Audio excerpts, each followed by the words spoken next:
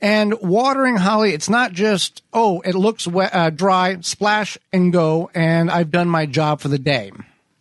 No, absolutely not. So that actually does more damage than good. Right. You want to water thoroughly, which means that either you kind of time yourself on how much water you're putting on each plant or each bed or each area, or you use a sprinkler system, irrigation system, something like that, where it's set up with a timer, or you just, go out there, turn it on, set your time, your kitchen timer or whatever, however that works for you, but you want to make sure it's consistently and you're giving the plants a proper amount of water. Right. Now, if you have a DripWorks USA irrigation system, you set a timer up. We've got ours on when it needs to.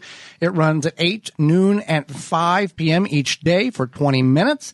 For places in which the irrigation system is not piped in, we use the tree diaper, a unique watering system that absorbs moisture and releases as the soil needs it.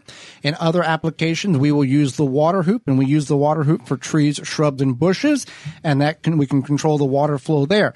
So, there is, true enough, there is times or applications where finances may not be available, and you have to hand water. Porch, deck, patio, those different things. And like you talked about, a little bit of water doesn't fix the problem. Those containers, whether you're using plastic containers, porcelain containers, or what's the orange ones? Terracotta, or drip, or root maker grow bags.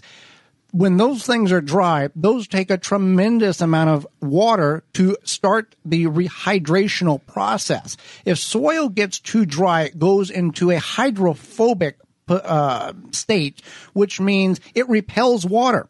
And it takes a lot of water in order to reverse the